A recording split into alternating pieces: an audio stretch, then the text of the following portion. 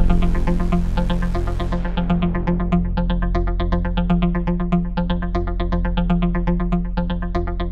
we go. All right. Hi, it's Bill, and I'm here with Don. Here's Don. Hi.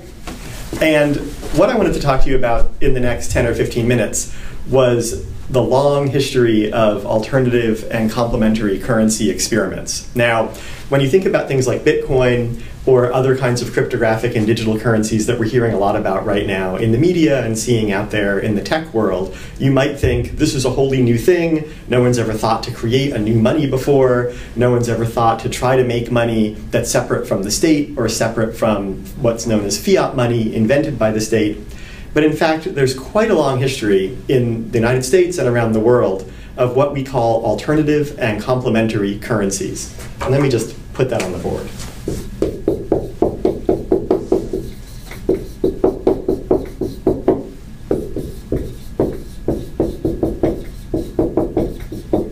Now, people who talk about alternative currencies generally mean that you're creating an entire currency and an entire economic system that's going to be separate from the dominant economy. So we have a dominant economy in which we transact in US dollars, right? And Don and I are buying things and selling things every day using dollars or dollar-denominated accounts or our credit cards or whatever. And that's the economy that we see around us out here in the wider world. People who are thinking about alternative currencies for the past 200 or so years have been imagining what would it be like if we created a whole new money based on entirely different principles that then existed apart in a whole separate realm, in a whole separate economy from the dominant economy. Now that's a little different from the people who imagine complementary currencies. People who are thinking about complementary currencies tend to say, you know, we have the dominant economy, it has its own money, and that's fine, but sometimes we want to supplement that with another kind of money that helps us do the sorts of things and earn value and make money in the kinds of things that the economy doesn't generally recognize. So think about all the kinds of work that you engage in, or all the kinds of products that are out there in the world that you can't really buy or sell, or that are really hard to put a price tag on. Things like childcare, things like emotional labor, things like just helping a friend fix their computer or helping a neighbor fix their fence. There have been a lot of people throughout the past couple of hundred years who have thought, you know, we'd have a better functioning economy and we'd be able to help each other out in times of need if we had a complementary currency in which we could value those kinds of activities. Set up a whole new kind of trading network, if you will, based on some of the stuff that we're doing every day for each other, kind of out of the goodness of our hearts. Now, why would we want to monetize that? Why would we want to make that into a commodity? That's a really good question. Some people think that if we did that, then those activities that currently go uncompensated would rise in value more generally in society. So take something like housework, right? People aren't paid to pick up their room. People aren't paid to do the dishes at home unless you have a servant. And a servant's labor is very low valued. Well, what if people were actually compensated for the work that they do in the home? What if there were wages for housework? This was a very active debate in this country in the 1960s and early 1970s. Didn't really go anywhere, but you know, it still raised the issue of, do we need to think about a kind of complementary currency or an alternative means of valuing some of the activities that currently go uncompensated? So these folks, the alternative currency people, are generally pretty utopian. Right? They're thinking about creating a whole new economic world. These folks, I would say, are kind of the pragmatists, right? They're like, well, we live in the world. It's just that there are some parts of the world where we feel that if we had another money, if we had another way of ascribing value to things, we might be able to do more and lead more fulfilling lives and have more rewarding and economically productive lives. Now, let me just tell you about a few examples of these kinds of things. And you know, I think at the end of the day, there are very few good examples of true alternatives, because it is hard to kind of imagine you can step outside the world and be in a wholly different world. We have to interact with other people, after all. We have to get along in the world that we're in. So often things that start out as alternative currency systems gradually kind of become complementary systems. I'll give you an example of that in a second. But first, you know, we currently live in a country and in an economy that runs around the US dollar. And we tend to forget that the US dollar was actually quite a feat to accomplish, to create one currency for this vast nation that everybody would accept, that all banks would accept deposits in terms of, that all people would be willing to be paid in terms of, and that would all be backed by the full faith and credit of the US government. But that was an achievement. It wasn't really until, after the Civil War in this country, when there were huge debates over the nature of the currency and over whether currency should be backed by the government or backed by gold or backed by silver or backed by some combination of the two. It wasn't until all those debates happened and then resolved themselves around the turn of the century, basically around 1900 to 1913, that we got one unified national currency, the US dollar, right, that you all are familiar with. What did we have before? Well, one of the things we had before was banks around the country issuing their own money. And I have an example of that right here. This is a banknote that says $1 from the Bank of DeSoto. This is a bank somewhere in the middle of the country, I'm not sure where. This is from the 1860s, 1870s, and the Bank of DeSoto just decided, you know what, we've got people's deposits here on our account, we can issue banknotes backed by those deposits, and if people are willing to use these and spend these, then hey presto, it's money. You had a lot of this going on in the 19th century in the US, a lot of banks all over the country issuing their own currency, issuing their own notes. Now think about what some of the benefits of this were. Some of the benefits were, well, if you're in a place in the 19th century like Missouri, which to us sounds like the middle of the country, but back then is like far out west, right, middle of nowheresville.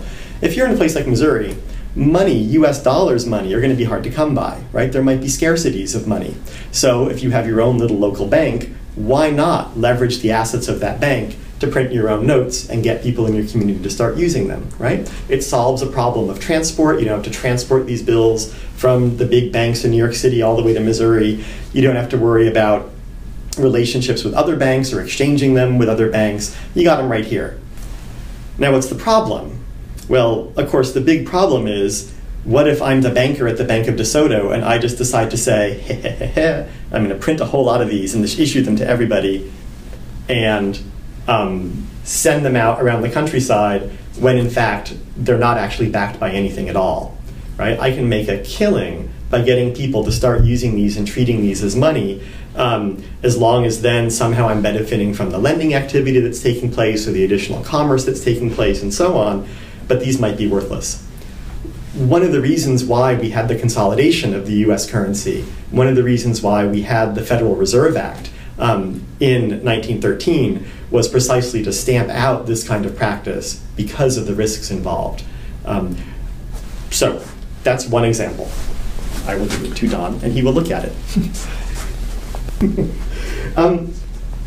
Just fast forwarding in history, closer to us in time, there have been other examples since the consolidation of the US dollar of communities trying to create an alternative currency and an alternative economy that gradually sort of transformed itself into a complementary economy.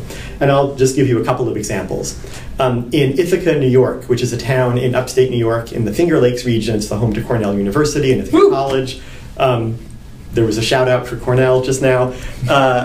For a number of years in the 70s and 80s, there was a network of friends who engaged in barter with each other. Whenever they needed something done that one of their friends could do, instead of going and hiring a contractor or hiring a babysitter or hiring a gardener or whatever, they would look to their network of friends and exchange their expertise, exchange labor, and just kept track of it literally in a notebook. This is before computers, this is sort of before the internet. You had a kind of ledger book, and you would just say, you know, on such and such a date, Don gave Bill 1 hour of labor working in Bill's garden. And someone would sit with this ledger book and keep track of who was doing what for whom, tally it up in terms of hours, and try to make sure that people were balancing out over time, so that it wasn't a situation where I had all these people doing labor for me, but I was never doing stuff for somebody else. The person with the ledger book if they saw that there was this slouch Bill who was so demanding of other people but never did anything for them, would call me up and say, hey, like, you really should get out there and do stuff for your pals because I can see here that they've contributed so many hours of labor to you. This was what was called a local exchange and trading system, or LETS. These were very popular in the United States, Canada, and in the UK, and they spread to the rest of the English-speaking world and elsewhere, particularly in the 70s and 80s during our last big bouts of economic recession. Why? Well, people didn't have money to get the things done that they needed to get done, so they started relying on their friends and creating these barter networks. The thing was, in Ithaca, something started to happen. And this starts to happen in a lot of LET systems. What started to happen was you have a whole lot of people labor sharing with each other at the beginning, but then the amount of activity slowly starts to dip off. And when you talk to people back then about why their level of activity in the system started to let up a bit, they would say things like, they really enjoyed the system, it was really giving them terrific benefits, it was enabling them to keep some of their hard-earned cash in their pockets and use that to pay the bills, but then get some of the other things of life done in this system. However, they started to feel really indebted to other people, and they didn't like that feeling. They started to feel guilty. They started to feel that maybe they were asking too much of their neighbors, or anytime they would ask someone to do something for them, well, then the next thing that was going to happen was if they didn't do something for somebody else, the person holding this ledger was going to give them a call and kind of lay a guilt trip on them and say, you know, you really should contribute. You've only given a couple of hours this month, and you know, you've absorbed like 20 hours of labor. They also didn't like the feeling that there was some person here keeping track of who was doing everything for everybody else. This is not particularly anonymous, right? It made them feel a little creeped out that here's this centralized ledger book that anybody could look at in theory, held by a central accountant that's recording all of their transactions. They didn't like that some of their personal affairs were out there in a different way in the community. Now, it may seem a little strange to hear this because obviously these are people who in the beginning were gung-ho on the idea of bartering, on the idea of sharing with one another, but once it went on for some time, kind of enthusiasm cooled. So some of the people who were behind the LET system in Ithaca hit on an idea. They said, you know, instead of having this system where there's a centralized ledger, instead of having a system where people basically know who's doing what for whom, what if we created a new technology that would allow for all of this to happen, but to happen anonymously? And you might be able to guess what new technology they hit upon. What they hit upon was a paper note, just like the US dollar. And they started printing their own money. I have some examples here of Ithaca hours. These are no longer in circulation. This is a 1/8 hour note. Each hour is equivalent to 1 hour of labor. This is a half hour. So with this, I could get a half an hour of somebody's time doing whatever it is that they would do for me. Here is a full 1 hour note. You'll see that it has been canceled. These things only circulate for a period of time before the folks running the system who basically ran it out of a used bookstore would call them in and collect them in mainly in payments to the bookstore and then cancel them and issue new notes as they got worn. And here's down to a quarter hour. Now, you might ask, you know, so great, they print their own money, but what's the guarantee that anybody's going to accept this thing? Why would anybody take this instead of a US dollar? Well, one of the things that they did to try to motivate people is they got a couple of big players in the town involved. A big cooperative supermarket and one of the credit unions, the Alternatives Federal Credit Union, both of which agreed to pay their employees partly in hours if the employee wanted to. And the credit union also agreed to accept deposits in these notes in Ithaca hours. Now, the next thing you might ask is, well, you know, if I'm going to go to the Walmart, can I use one of those things? And the answer is no. You could only use them in stores and with people who agreed to accept them. Well, how am I going to know who agrees to accept them? What they did was they printed a newsletter. Here's an issue of the newsletter from the year 2000. It's really remarkable to think that this really isn't very long ago that you would have these kind of daily circulating in small communities in general, but in particular for this kind of function. This is the Our Town newsletter. What you would do is you'd go and pick one of these up. They were for free around town. And there'd be some news and information. And then you could look and see what people were willing to accept Ithaca hours for, what they were willing to accept that alternative currency or complementary currency for. And you see how one of the things that's happened is that it started out as an alternative system. We're going to have our own little separate barter economy, but it turns into very quickly a complementary system where it's complementing the rest of the economy. So I can look here. Oh, I think that Don has a question. I just had a comment. When I used to live in Ithaca, Ben and Jerry's would take Ithaca hours. Oh, I didn't know that. They capped how many they would take in a day, but they would take them. Well, here you can look and you can see what I can get. So I can, here is data analysis and data processing, daycare, delicatessens, and it looks like there's 1, 2, 3, 4, 5, 6, 7, 8, 9, 10, 11, 12 delicatessens in Ithaca that would accept Ithaca hours. Here's a dentist. The dentist says that he will only accept a maximum of 1 hour with a 25% discount for children's checkups and cleanings. There are 2 DJs if you need a disc jockey for your party. There are a number of educational services. There's an electrolysis center if you need permanent hair removal. Well, you get the idea, right? The whole range of products and services are in here.